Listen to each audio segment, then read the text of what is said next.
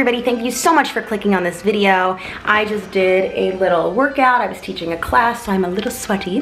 But today we're going to talk about muscle imbalances because I've talked about it in a lot of different videos, but I don't really always explain what am I talking about. So you might hear me talk about a muscle imbalance, a syndrome, a dominant muscle, but what does that actually mean? So I'm gonna break down what that means, why it happens, and how you can fix it. So we're gonna really focus on the three most common muscle imbalance syndromes that there are. We have upper cross syndrome, lower cross syndrome, and pronation distortion syndrome. Now I will say right off the bat, a lot of these are like way more intimidating and scary sounding than they actually are. And there are some very simple changes that you can make that will help you strengthen the correct muscles to get out of these syndromes. But if you don't take the time to actually train to fix these, you can have a lot of serious damage within your body. So we're gonna start with upper cross syndrome. What is that? So upper cross syndrome is typically characterized by a forward head and rounded shoulders. Am I doing it?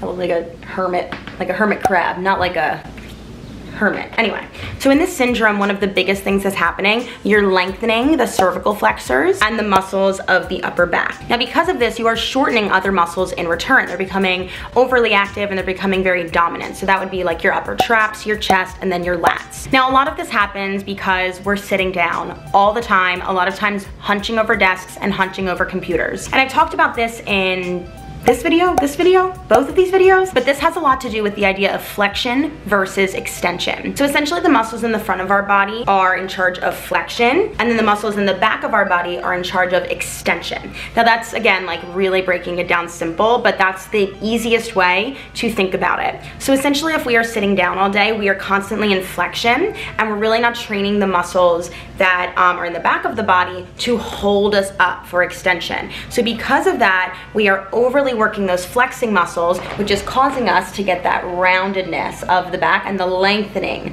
of those muscles, which is really just going to weaken them because you're not using them. So how do we fix this? Well, with my clients with this syndrome, I'm typically trying to strengthen the rhomboids and then the mid and low traps. Your traps are actually 3 different muscles and they all have 3 different muscle actions, which I think is really cool because I'm a super nerd. But anyway, some specific exercises that you wanna focus on. A farmer carry. This is actually a great one for anybody because it does work a lot more than just your mid and low traps, but it's really, really great also just for teaching us like how to stay upright when we're holding something on one side of the body, which is what we do all the time, walking around with a purse or with a bag, groceries. So it's just a great way to improve our overall posture. A rear delt fly is another great one. By pulling those shoulder blades together, right in between that's your rhomboid. So that is doing a lot of the muscle action right there, strengthening that muscle. And then really just priming with some scapular retraction. A lot of my clients, like I will just have them sit, maybe with a band or maybe with nothing, sitting, pulling down against their own resistance. It's just gonna make you feel how to pull those shoulder blades together and how to really,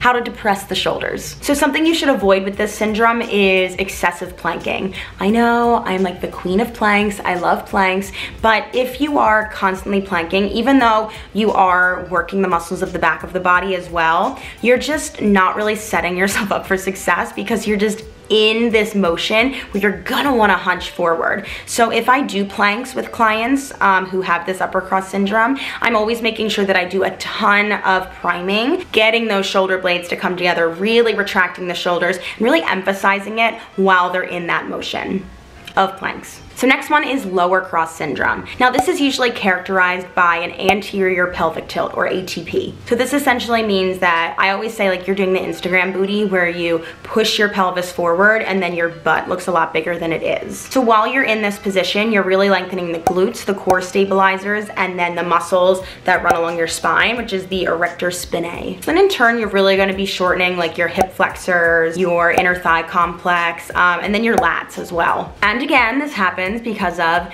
excessive sitting. Sitting is the new smoking, everybody. So I would fix this by primarily focusing on strengthening the glutes and the core. Some great exercises to do. A bird dog is a really great one. This takes a lot of core stability and we're really trying to work on those deep core stabilizers. So you're not gonna feel that like crunching burn, but this is more of like a really great foundational move that's gonna help you get back in touch with the foundation of your core. Kev, can you turn that down? Thank you.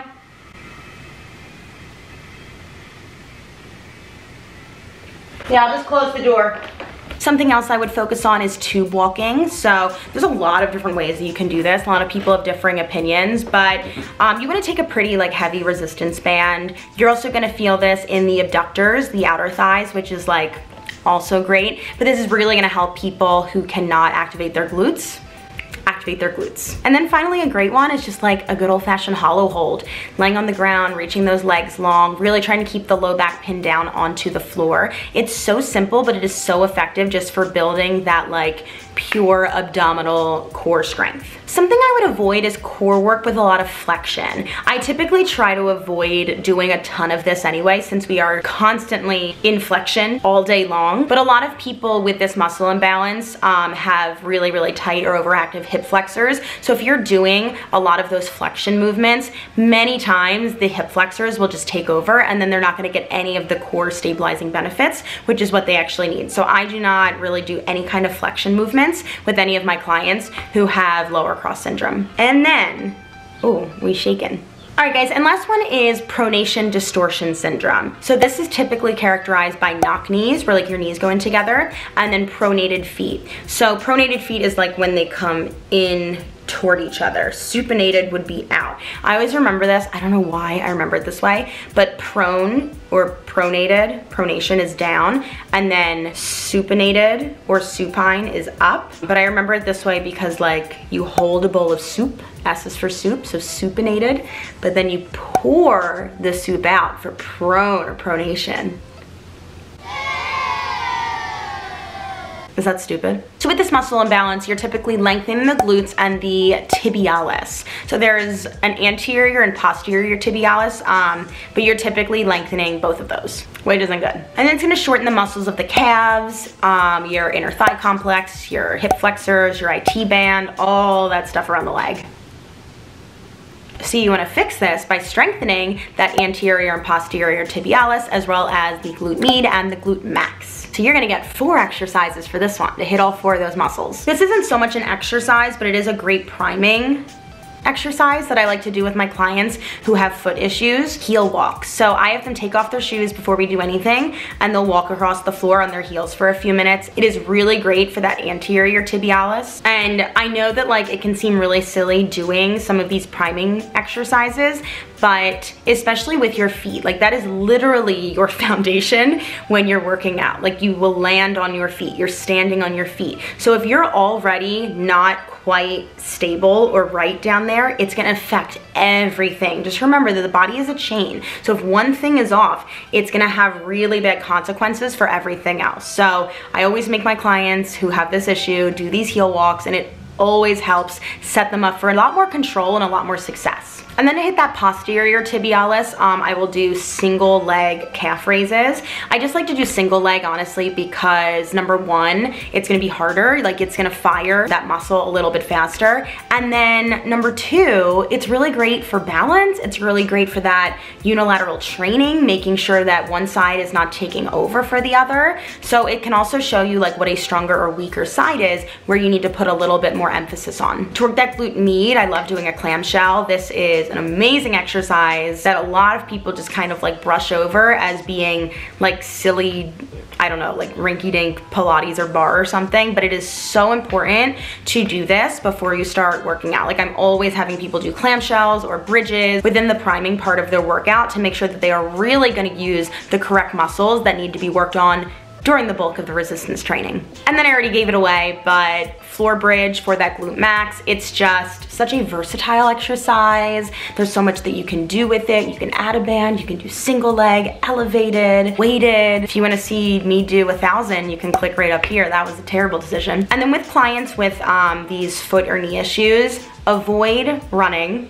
Avoid high impact training. Remember, we already talked about it. The foot is gonna be the landing point. If your landing point is not secure, Nothing else is gonna be done right, all right? So you're gonna see much better results if you work a lot more stability, balance, working slow. That's the kind of training that you wanna do with yourself if you have this issue, or with clients if you have these issues. All right, guys, well, I hope that that explains a little bit more about what I'm always rambling about, what I get so like fired up and passionate about in my videos. Any questions, definitely leave it in the comments below. Make sure you hit that subscribe button because you do not wanna miss any of that Zoe content, right, Zoe?